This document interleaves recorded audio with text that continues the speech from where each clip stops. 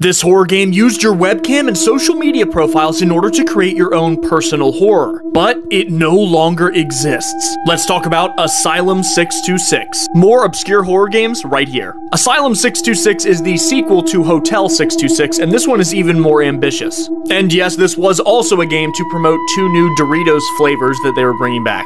Before playing, the game actually has you log into your Facebook profile, and it uses it in a pretty interesting way. The game will show you an image of 2 people tied up with 2 photos next to each person. And each of these photos are pictures of your friends from your Facebook profile. You basically have to choose which friend gets tortured in the asylum. There's also a jump scare scene where you have to look deep in a dirty sink, and it will actually show your webcam image as the reflection in the water. The game would also make an actual post on your Facebook page alerting which friend you chose to be tortured in the asylum. It was actually pretty interesting. It's really a shame we can't play Hotel 626 or Asylum 626 anymore.